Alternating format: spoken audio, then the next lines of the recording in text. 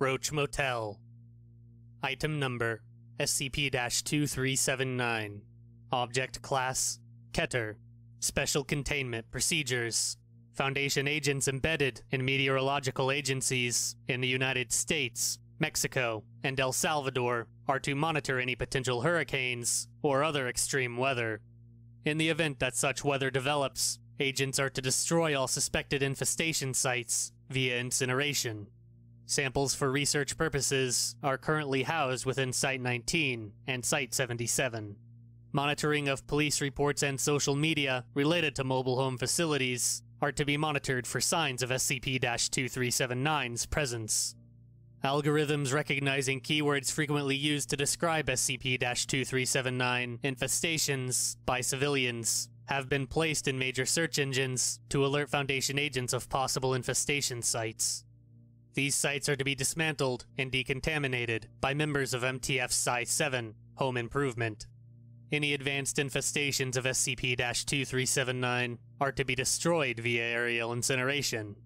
Due to the ongoing presence of SCP-2379 infestations across multiple jurisdictions, agents operating in these areas must be prepared to enact basic containment of SCP-2379 and prepare them to be decontaminated. Civilians exposed to SCP-2379 are to be issued Class C amnestics and enrolled in substance abuse recovery programs under the guise of an opiate addiction. Description: SCP-2379 is an anomalous species of fungus found primarily around population centers within North America. Instances of SCP-2379 most frequently resemble mobile homes, but other instances resembling mother-in-law cottages and rows of portable toilets have been discovered. Additional growths resembling lawn ornaments, welcome mats, and crude humanoid figures have also been documented. When subjected to hurricane-force winds or similar weather conditions, SCP-2379 structures will dissociate and produce several hundred spores. Approximately 3% of these will survive and reach their maturity within 24 hours of germinating. Mature instances of SCP-2379 are hollow, with test subjects describing the floors and walls as spongy. Occasionally, growths resembling tables, chairs, and kitchen sets are produced, although these are usually crude and unconvincing. Instances of SCP-2379 are fully mobile, using groups of small mycelium bundles to move. In order to entice an inhabitant, SCP-2379 will begin to produce an aerosol which induces euphoria in exposed subjects. This gas has addictive properties, and subjects affected by it are susceptible to suggestion and have difficulty with motor coordination. This effect is more pronounced in elderly subjects affected by SCP-2379. It has been documented as affecting individuals up to 4 kilometers away from the SCP-2379 infestation. Subjects inhabiting SCP-2379 frequently attempt to convince any subject not currently residing in an SCP-2379 to move in. Individuals choosing to live in SCP-2379 affected buildings generally become more distrustful of outsiders and encouraging self-sufficient lifestyle choices, such as growing food and producing their own tools. When the population of an SCP-2379 settlement reaches approximately 200 residents, all buildings will uproot themselves to begin traveling towards the largest and closest population center. Upon arriving, any uninhabited SCP-2379 instances will dissociate into spores, which will then infest all nearby structures.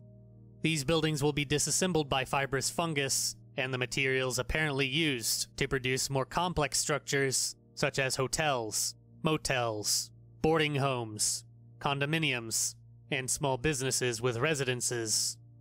Eventually, the individual SCP-2379 instances will interconnect with one another and form an insular system.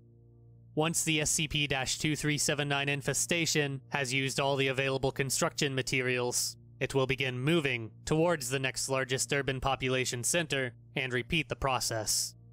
There is no known upper limit on the size that SCP-2379 infestations can reach. History: development of SCP-2379 began in 1982 as a project by an independent group of mycologists in collaboration with Prometheus Labs in order to create sustainable self-perpetuating housing out of fungus. Funding was provided by Prometheus Labs, which also provided fungal research materials and materials support. In 1991, instances of SCP-2379 germinated and took the form of standalone research labs.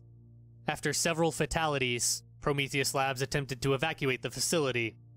This was unsuccessful due to resistance from the staff members, and it is believed their behavior was influenced due to their long-term exposure to SCP-2379.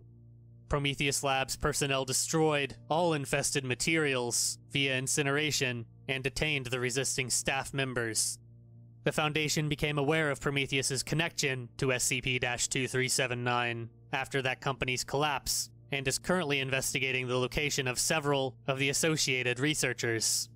It is believed that the current presence of SCP-2379 in the wild is due to an outside party obtaining samples of SCP-2379 after Prometheus Labs collapsed.